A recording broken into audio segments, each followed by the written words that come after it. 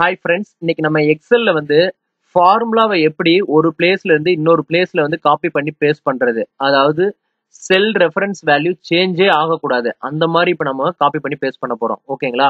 இப்போ நார்மலா இப்போ நம்ம கிட்ட வந்து பாத்தீங்கன்னா சீரியல் நம்பர் இப்போ வந்து 1 to 15 வரைக்கும் இருக்கு. இப்போ நான் வந்து சம் ஃபார்முலா அங்க அப்ளை பண்றேன்னு வச்சுக்கோங்களேன்.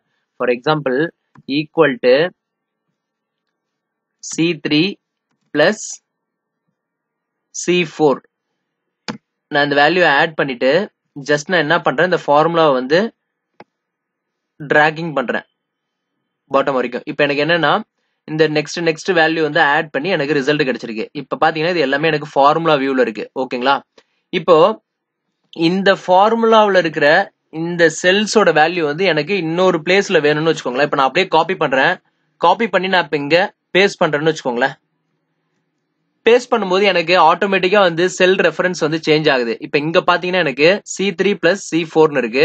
பட் இங்க நான் பேஸ்ட் பண்ணும்போது எனக்கு ஆட்டோமேட்டிக்கா G3 பிளஸ் G4 ஆட்டோமேட்டிக்கா செல் ரெஃபரன்ஸ் சேஞ்ச் ஆகுது.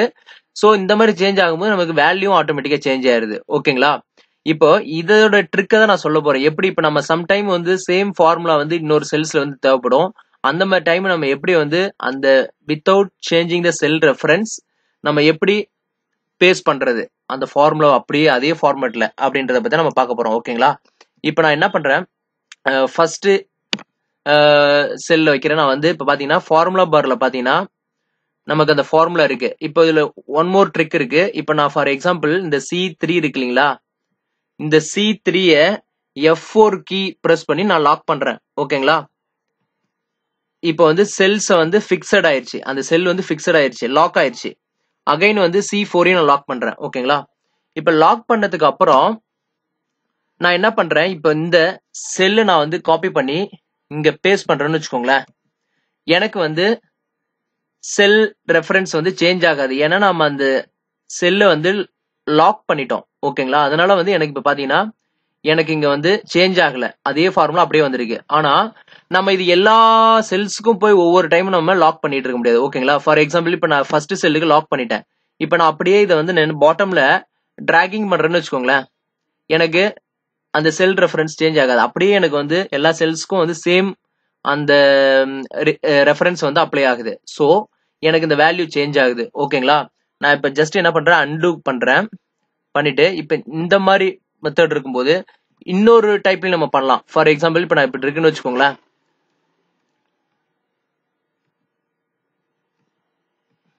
அன்டூ பண்ணிக்கோங்க. இப்ப நான் என்ன பண்றேன், இதை டெலீட் பண்ணிட்டு ஜஸ்ட் இந்த டாலர் இருக்கு இல்லைங்களா, இதை ரிமூவ் பண்ணிடுங்க. ஆக்சுவலா வந்து நம்ம லாக் பண்ணிருக்கோம். அந்த லாக் பண்றதை நான் எடுத்துடுறேன். ஓகேங்களா?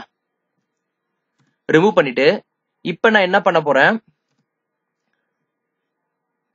இப்ப அப்படியே இந்த ஃபார்முலாவை காப்பி பண்றேன்னு வச்சுக்கோங்களேன். நார்மலா நீங்க காப்பி பண்ணுங்க.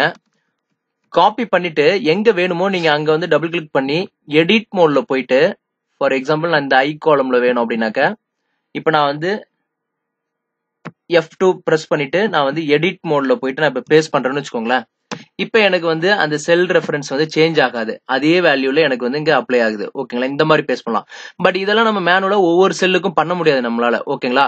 இப்ப இந்த மாதிரி டைம் ஒரு ட்ரிக் என்னன்னா, இப்ப நான் வந்து இந்த எல்லா செல்ஸையும் வந்து செல் ரெஃபரன்ஸ் சேஞ்ச் ஆகாம எனக்கு அப்ளை ஆகணும். ஓகேங்களா? அந்த மாதிரி இருக்கணும் போது நான் என்ன பண்றேன், வேல்யூ சேஞ்ச் ஆயிருக்கு, அதை கரெக்ட் பண்ணிக்கிறேன். ஓகேங்களா? இப்போ வந்து பாத்தீங்கன்னா இது அப்படியே எனக்கு வந்து இன்னொரு செல்ஸ்ல வேணும். ஓகேங்களா? இது அப்படியே நான் வந்து என்ன பண்றேன், செலக்ட் பண்ணிட்டு கண்ட்ரோல் H கொடுங்க.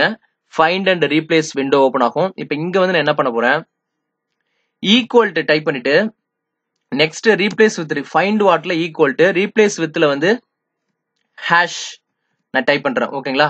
டைப் பண்ணிட்டு ஜஸ்ட் நான் என்ன பண்றேன், ரீப்ளேஸ் ஆல் கொடுக்குறேன். எனக்கு என்ன ஆகுதுன்னா எனக்கு எல்லாமே ரீப்ளேஸ் ஆயிருச்சு. ரீப்ளேஸ் ஆனதுக்கு அப்புறம் எனக்கு என்னன்னா ஃபார்முலா வந்து உங்களுக்கு விசிபிள் இருக்கு. ஓகேங்களா? ஜஸ்ட் இப்ப என்ன பண்ணுங்க, இத அப்படியே காப்பி பண்ணுங்க. காப்பி பண்ணிட்டு உங்களுக்கு எங்க தேவையோ அங்க பேஸ்ட் பண்ணிடுங்க.